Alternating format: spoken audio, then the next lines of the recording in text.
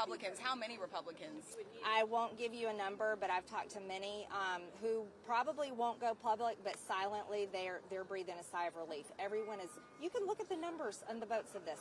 This bill was passed without a majority of Republicans. This is a Democrat budget, and it was passed by Mike Johnson. Should Johnson step down? Should Johnson just step down? That'd be a choice that he would have to make, but we're going to have to find a new speaker. Congressman, you saw what happened in the fall. We saw one speaker candidate after another fall short of getting the votes necessary. You can't. I mean, how could you possibly even find someone to succeed Mike Johnson who could get the votes, keep this conference together, and not plunge this chamber into chaos? We're going to have to do it because the country is in crisis. We have a border invasion that's happening every single day. We have Americans under the age of 30, for the first time it's showing in all types of polling, have lost hope for their future. The younger generations can't afford to buy a home. Inflation is running rampant. Our country is in crisis, and we need real leaders that know how to fight, that know how to walk in a room and don't get rolled by the deep state, and don't get rolled by the Democrats, and don't get rolled into doing whatever it takes to maintain that power and position.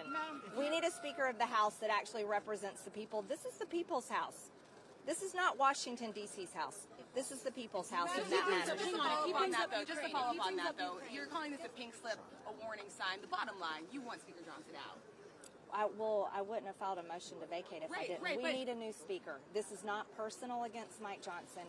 He's a very good man, and I have respect for him as a person, but he is not doing the job. The proof is in the vote count today. He passed a budget that should have never been brought to the floor, did not represent our conference, and it was passed with the Democrats and without the majority of the majority. What happens if he moves on Ukraine? What happens if he moves on any aid to Ukraine? That would also go against what the American people want. Polling shows that it's approximately 70% of the American people do not support continuing a war in Ukraine. Would that trigger? Would that be a triggering event for you? The motion to vacate's already been filed. No, would you call it up? Would you call it up if you want? He should not bring funding for Ukraine. Just to clarify, thank you, sir.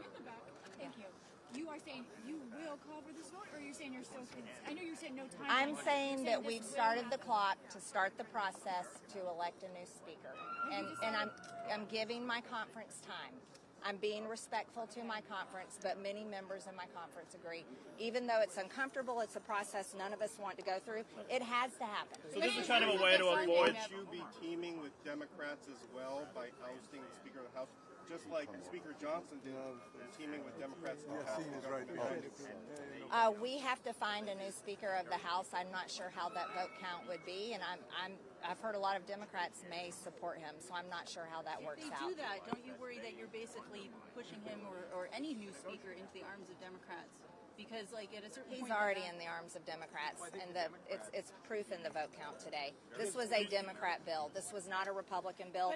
We weren't allowed to introduce amendments. We weren't allowed to have a say. We weren't even given the respect of the 72-hour rule to read 1,012 pages. So you think it would be better to shut the government down then? I mean, you were up against the clock. Would it have been better to It would have been better back in October when he became Speaker to have actually worked on appropriation bills, stayed with single appropriation bills, and done what all of us had set out to do. Could you guys bring McCarthy back? Could you bring McCarthy back? Do you think there would be the votes for that? I mean, technically, he doesn't have to be a member. I mean, I know you support him. Do you really think that there's someone who can get 218 votes to become Speaker of the House? I certainly hope so. I mean, it was so hard to go the last time. You're going to go through. It was hard to go the last time, but look at where we are now. They just passed a funding bill that doesn't secure our border, does nothing to stop the daily invasion. This budget funds full-term abortion.